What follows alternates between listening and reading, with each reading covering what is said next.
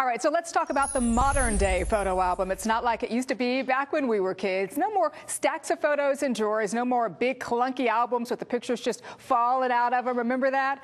Everything nowadays is digital. And a couple of the big benefits of digital are flawless photos and no waiting, instant sharing. And here to show us how to get these picture-perfect pictures is Sharon Doherty from Adobe Systems. Good morning, Sharon. Welcome to the show. Good morning. Thank you. I am so glad you're here with us this morning because, as we said, everything has gone digital. What are some of the things, though, that we can do with our digital pictures?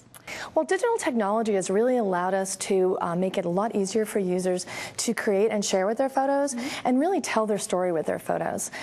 From organizing to editing, creating, and sharing, it's easier than it's ever been. Here's the thing, though. I probably would have to say everybody I know, all of my friends, family, we have digital cameras, but I can probably count on one hand the number of us who have the digital thing down pat. Walk us through that. What are some of the things we can do with regards to digital editing of our photos? Right. Well, with Photoshop Elements, we take advanced technology and we make it accessible and easy to use for everyday users. For instance, let me show you here. So, it's inevitable that you're going to end up with a telephone pole or someone walking into your shot. Yeah. So we want to get rid of those. With something called the Spot Healing Brush, you can just swipe over the person or over the object, and it removes it instantly. And the technology behind it just fills in the background seamlessly. It's amazing. You look like magic. A pro. You look like a pro.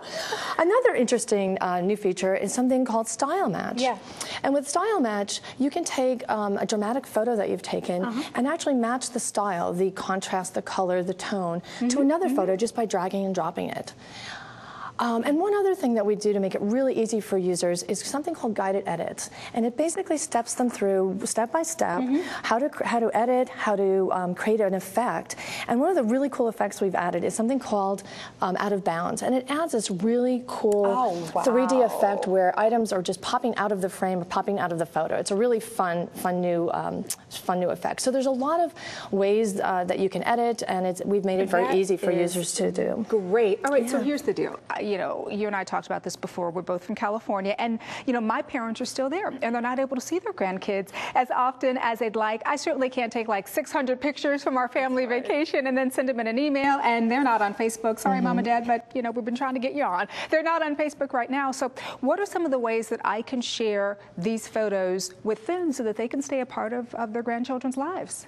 A great way to share is online or through print, but let me just show you quickly how to make an interactive online album. Basically, you just choose some of your photos and you click on the album and you pick a theme. So that we have a couple like vacation, dozen themes: vacation, family, birthday. Got you. And Photoshop Elements automatically lays out your photos into the theme, and then you preview it and you create a link to send to your user, and they click on it and immediately they see the album. Another great way is through photo books, printed photo books. Right. This is just an amazing example of one of the scrapbooks that we've created that basically tells your story. You can narrate, you can add text, you can add different backgrounds and really interesting embellishments to create a really fun book. Do you know why I like these? Because they're tangible. You can hold them in your hand, and I think they make great gifts as well. We have a lot of other examples. This is from a family trip to Japan. It's got all the pictures of the trip and everything in there. I like that. We've got other examples as well of calendars, cards, greeting cards. Yes. It seems like the possibilities are endless with regards to what you can do with this. And I know this is just the tip of the iceberg with regards to the technology that we can do with this particular program. What else can it do very quickly? So another really important thing for people to know is how to organize their photos. That is true. And to back up and keep them safe. And to keep them, because I think people might think, okay, so with the big clunky photo album, the great thing about that is, guess what? I already know where it is. Right. I always know where it is. I don't have to worry about it. But when you're talking about digital, for some people it can be kind of out in outer space somewhere, you know?